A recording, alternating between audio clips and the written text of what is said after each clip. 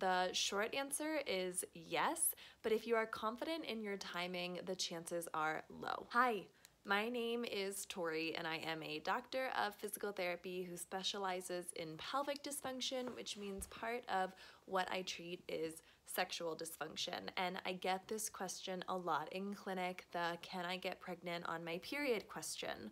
What I will say is that a lot of the time I think that I might be the first healthcare provider that the woman in front of me is asking about this. This is an honor and a privilege, and I always feel so excited that someone feels comfortable enough with me to ask me that kind of question. But there seems to be this sort of shame or embarrassment or some feeling of that sort around the question, and I like to knock that ish out fast. It's like, you want to have pleasurable, consensual, unprotected sex with your man? Like, girl, yes, I want you to too. Ask me about it. Let's talk about it. So you want to have some sexy time on your period? Don't feel weird about it. You have my full support as long as it is consensual and all of those things feel right and good to you. So can you get pregnant on your period? Let's answer the question. The short answer is yes, but if you are confident in your timing, the chances are low. As always with all of my videos, I want you to understand why that's the answer, and so there are a few things that you need to know first before you can fully understand why that's my answer. You need to have a basic understanding of your reproductive system, a basic understanding of your cycle. You need to be sure that the bleeding that you're experiencing is for sure your period and not something else. You need to understand how sperm survive in your vagina, and you need to know how long sperm can live. So the female reproductive system, we are going to explain this in both directions. And what I mean when I say that is, first we're going to start at the very bottom at the vagina, and we're going to work our way up to the ovaries, and then to really cement it in, we're going to start at the ovaries and work our way down into the vagina. So let's start at the bottom and work our way up. If we are starting at the very bottom, that would be your vagina. The vagina is where the penis goes in heterosexual sex.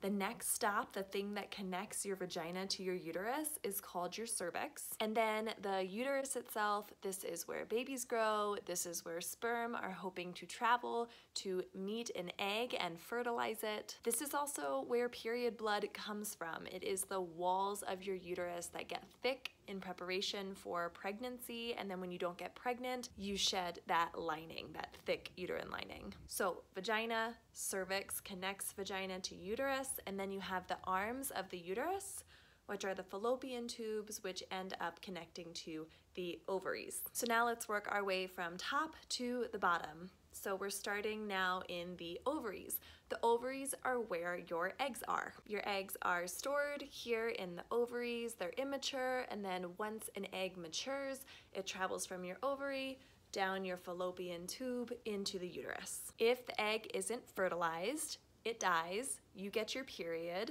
you shed the lining of the uterus, it goes from your uterus through your cervix and out of your vagina as a period. If the egg is fertilized and you become pregnant, then a baby grows in your uterus. When it's time to deliver the baby, the cervix under the uterus expands, the uterus contracts and pushes the baby out of the uterus through the cervix, and then finally out of your vaginal canal or your vagina into the world. And that is a quick recap of your female reproductive system. Next thing that you need to have a basic understanding of is your cycle. So let's break down your cycle. It can be broken down into 4 parts. Part number 1 would be your period or menstruation. Part number 2 is called the follicular phase. Part number 3 is ovulation. And final part, part number 4, is called the luteal phase. So your period or menstruation usually lasts 3 to 7 days.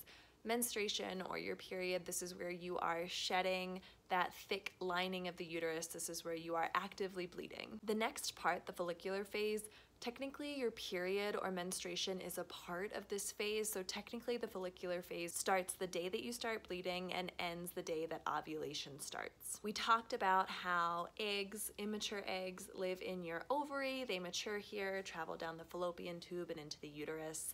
The follicular phase is called the follicular phase because it is this part of your cycle where the ovaries produce follicles. Follicles just house immature eggs. The growth of these follicles is what stimulates the uterus lining to thicken in preparation for a potential pregnancy. And then we move on to ovulation. Ovulation usually happens in the middle-ish of your cycle. Ovulation is the release of a mature egg from your ovary that follows the fallopian tube into the uterus. That egg will hang out in your uterus for about 24 hours, and if a sperm doesn't come and fertilize the egg, then the egg will die. The final part that we talked about, the final phase, is the luteal phase.